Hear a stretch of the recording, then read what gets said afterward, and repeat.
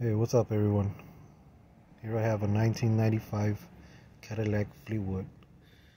The problem with my car, the problem was that the lights, interior lights, wouldn't shut off when all doors were closed.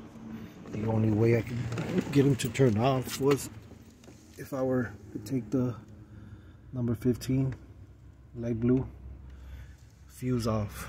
That's the only way, which is if you still have one of these on the number 27, which is interior lights. That was the only way to shut it off. So I found the problem after doing a little bit of research. I went online to this Cadillac website, and a couple of guys were talking about it. I'll put the description on the bottom, or the link. And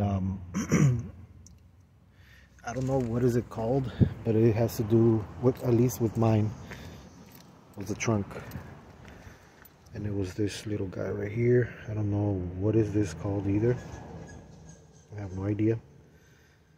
But I thought I'd show you guys. This was the problem. I disconnected this, which it plugs up to this right here. And it goes inside of the, where you put in the key.